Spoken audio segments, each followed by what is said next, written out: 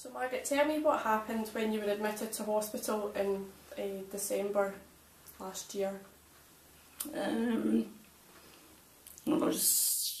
Ambulance took me to the accident emergency bit, and then from there got put into the assessment place, and then from there up to the ward where I was examined and all that. Okay. And what happened when you were discharged from hospital? Well, I was a bit breathless, and I asked in the ward if I could get a nebuliser, because of quite a few of the patients in that ward had noticed that I was having my problem. And I asked the sister, and she says, I'll get you one. Then she came back and she says, I'll need to see a doctor first. So I never got it. Okay. And then I get released. And when I come home, I started breathing really bad. And Dr. Hartman came up, and they told me that I was full of fluid. Okay. Put me on my furosemide, 2 tablets, and it fair brought it down. Good. And did anybody ask you about what medicines you were on when you went into hospital? Well, I always take them in with me, and usually they take them off me, and they look through them, so they must have done that. I just can't remember. And did anybody tell you about any medicines that they were changing for you when you were in hospital? I just can't remember that, Rachel. Okay. And did they tell you about what medicines you were going home with when you were discharged and why you were on them? Well, as far as that was concerned, I was going home with what I brought in, and maybe a couple less. Okay.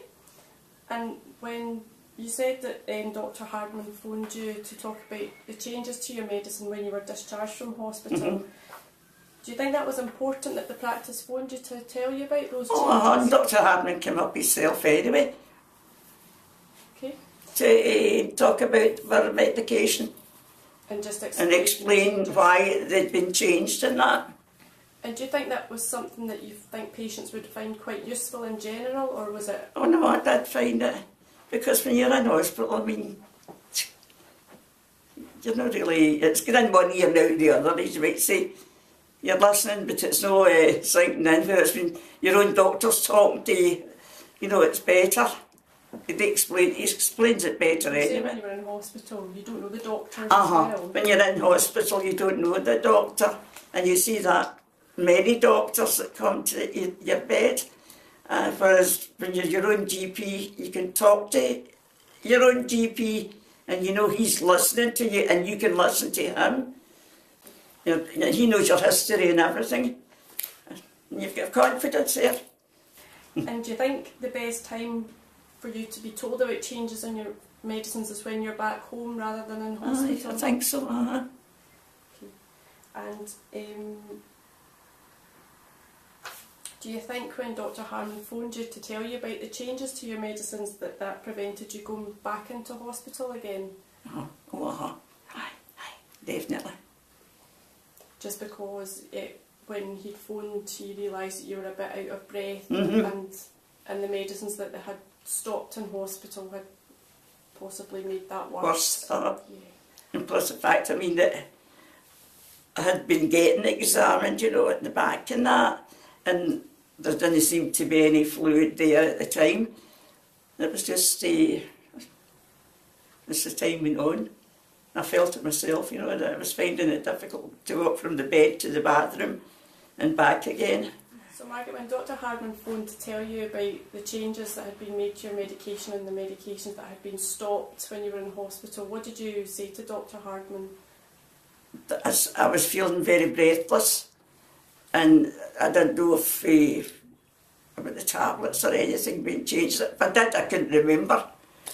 And then Dr. Hardman came up to see for himself. And it was, he said, you're very breathless. I said, I've been like that since I came home. So he examined me, and he found that I had fluid. And he put me back onto my tablets again. Okay. And after that, it was That was great. Everything just went back to normal again. Just to amplify that our practice has been involved in the Scottish Patient Safety Programme over the last couple of years, and Margaret's story is something that we come across relatively frequently, in that in Margaret's particular episode she'd had several hospital admissions over a short period of time, and the hospital admission that we're talking about in particularly, she'd been in having had a hematemesis. On discharge, she had many of her medications stopped. She was unsure of what had been stopped, and certainly as a practice we weren't sure what had been stopped until about a week after discharge. And as we do in the Medicines Reconciliation, we contact the individual patient, and at that time Margaret said that she was much more breathless and had developed more swelling of her legs. And in Margaret's particular case, I said that I would come and visit her and reassess the situation. We then discovered that she'd had both her digoxin and her furosemide stopped, but clinically she had pulmonary edema and needed to restart this medication. We did that, and as Margaret has said herself, she improved fairly quickly. So I'm fairly convinced that the actions that were taken over that particular episode managed to keep Margaret out of hospital, and saved her more distress and discomfort and more potential contacts that would not have a good end result. So.